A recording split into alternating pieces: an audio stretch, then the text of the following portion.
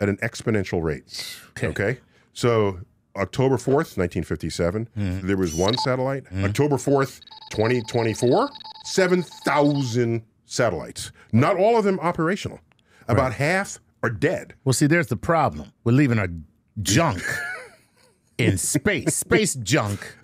That's not the only kind of space junk. Was it 2009? There were 2 satellites that actually hit each other. Oh. Yes. I did not know that. That actually happened.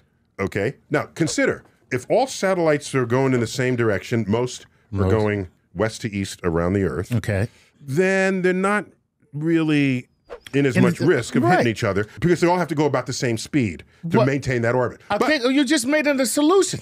However, not all satellites are launched at the same latitude. If you're launched at a higher latitude, you still have to orbit the center of the Earth, which means you cut diagonally at some angle across the orbits of other satellites. Now that makes sense. And some satellites orbit pole to pole. Those tend to be reconnaissance satellites because you go on the other side, peek what's going on, and bring that come back around. Come back around and send the data back. Okay. Okay?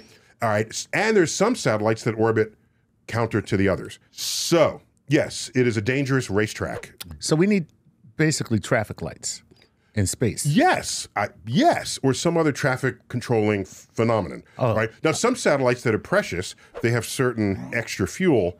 If they know they're on a collision course, they can just adjust and get out of harm's way. Now that can't just be a requirement for all satellites. It's not quite there.